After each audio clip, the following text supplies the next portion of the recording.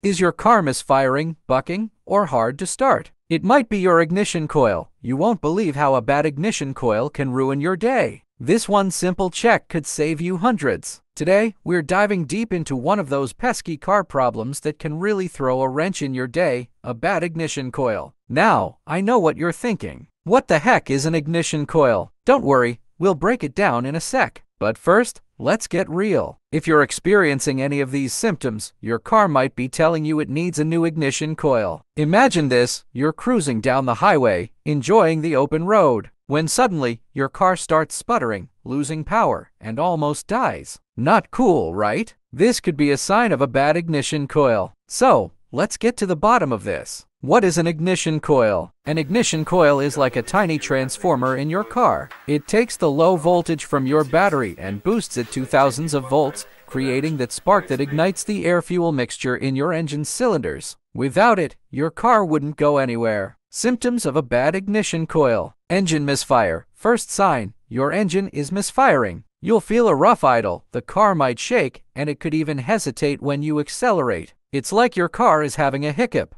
Check engine light. If your check engine light is on, it could be a number of things, but a bad ignition coil is a common culprit. It's like your car's way of saying, hey, something's wrong. Hard starting. Is your car taking forever to start? This could be another sign of a bad ignition coil. It's like trying to wake up a grumpy teenager on a Monday morning. Decreased fuel economy. If you're noticing that your car is guzzling gas like there's no tomorrow, a bad ignition coil could be the reason. Your car is working harder to compensate for the misfires, so it's burning more fuel. Loss of power. Feeling like your car is sluggish and doesn't have the same pep as it used to. A bad ignition coil can cause a loss of power, making it feel like you're driving an old snail. Backfiring. If you're hearing pops and bangs coming from your exhaust, it could be a sign of a serious problem, including a bad ignition coil. This is definitely something to get checked out ASAP. What to do if you suspect a bad ignition coil? So, you're thinking your car might have a bad ignition coil? The best thing to do is take it to a trusted mechanic for diagnosis. They can use special tools to check the health of your ignition coils and recommend the best course of action.